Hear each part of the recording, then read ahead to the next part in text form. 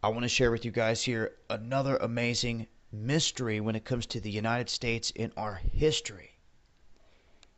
You are looking at a site that is underwater that was discovered in 2007, and there's really not a lot of talk about it, a lot of stories on it, because people don't have access to get out and to research it. What you're looking at is what they're calling America's Stonehenge, sitting at a depth of 12 meters underwater. And they say that it could be every bit of 10,000 years old, because if humans put this here, like they're saying they think they did, because the distance of the formation is perfect, it's not natural. They're saying that this alignment that is sitting at the bottom of Lake Michigan would have had to have been made 10,000 years ago, if not up to 25,000 years ago. That is a pretty big window of time. But while researching this, one of the diving expeditions went down looking at the formation and discovered this amazing picture that you see here. This mysterious stone had the depiction of a mastodon. They said that this was not just scratched in here, and that they think that this is one of the most incredible features of this underwater Stonehenge in Lake Michigan. It is made out of pure granite, a very hard material. And they're saying, what were they using to carve into granite? Something harder than granite. What was ancient man using 10,000 years ago to do something like this? It defies all of what they say, because they say that this was not put in here by just being scratched into the rock. They stress that the marks and lines that made the mastodon are precisely carved, not just scratched in. So this adds to the mystery. And they say that this rock formation and the precisely aligned stone circles clearly indicate a man-made structure.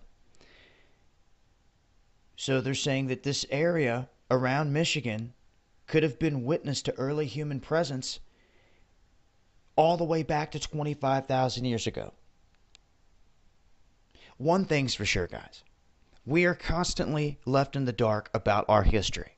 That's why I've stated that I want to venture out and hit the places here in America that I know that they're keeping things secret. There were caves discovered down in the Grand Canyon that are very mysterious that I would love to get down and be able to explore. There is this area, the underwater Stonehenge, and it makes you wonder, if they're exploring this and it's only 12 meters underwater, can you see this from the air? Those are big questions, because if so, that's a game changer.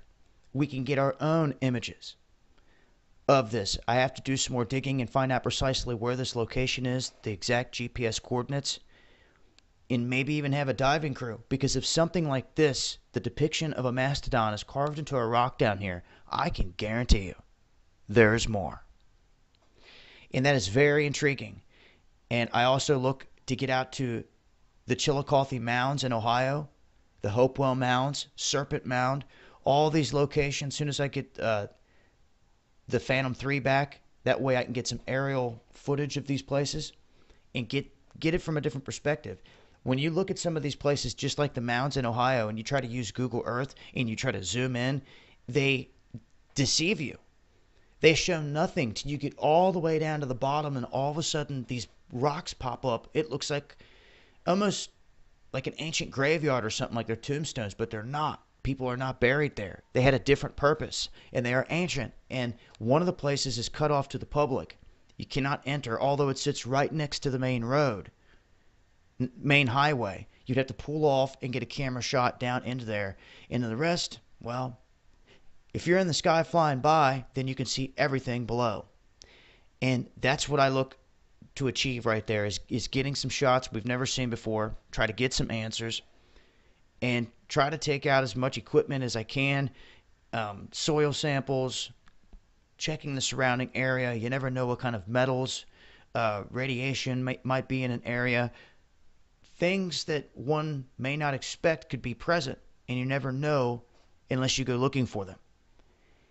One thing's for sure. Stories like this pique my interest and will continue to do so. And if I know that this is sitting out there underwater, it just makes me wonder what else. And if I was one that lived up here near Lake Michigan and in this neck of the woods, this is definitely something that I would have on my mission map to get out and check out. Any of you guys know anything about this, let me know.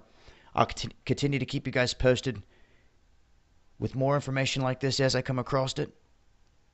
And keep an eye out here soon. As soon as the Phantom 3 is back, I'm getting out and hitting some of these sites and getting every bit of information that I can through and through on them.